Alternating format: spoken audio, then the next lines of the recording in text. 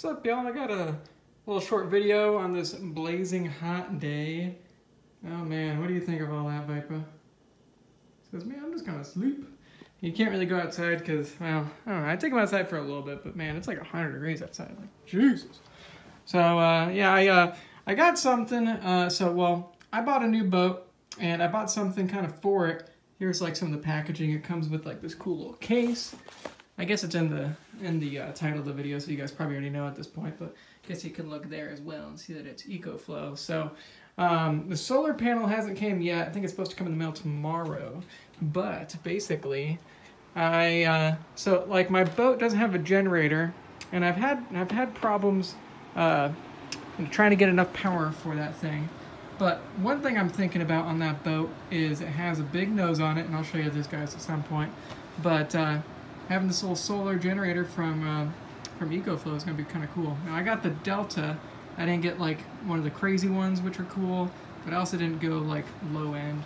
So like this one has 1,300 watts, and something I thought was kind of cool is I got this little portable generator here that we use in the bedroom, especially whenever it's like super crazy hot outside, which it is right now.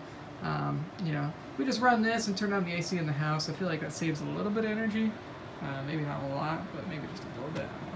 But so this thing, I think it's supposed to use like 11 to 1,200 watts. So I was like, ooh, I don't know if it's gonna run this. But so yeah, as you can see right now, the fan is on, and you know that's plugged in there right there. So it's currently using just like 42 watts. So not too bad really. So it could run this for 32 hours just with the fan at high speed.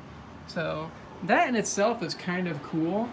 You know, and then, you know, charging phones and stuff like that on there, which is pretty cool. Yeah, so that's kind of cool. But so I was going to switch this over to AC and show you guys this. We'll see what happens.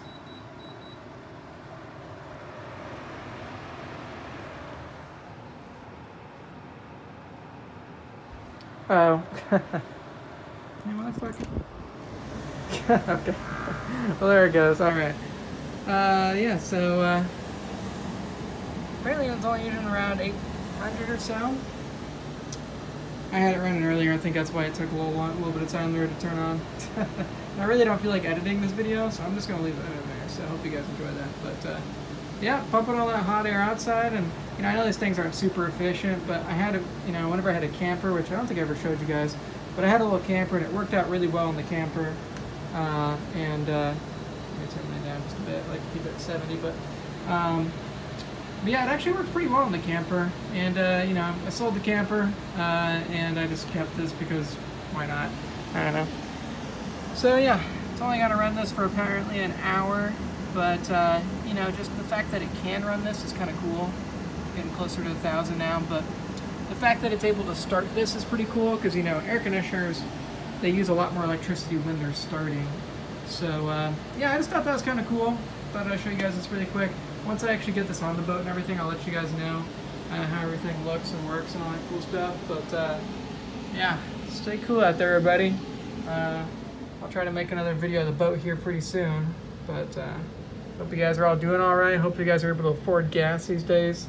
I feel like my last video I talked about high gas prices, and it's only gotten worse. So yeah, thank you guys for watching, and we'll see you later.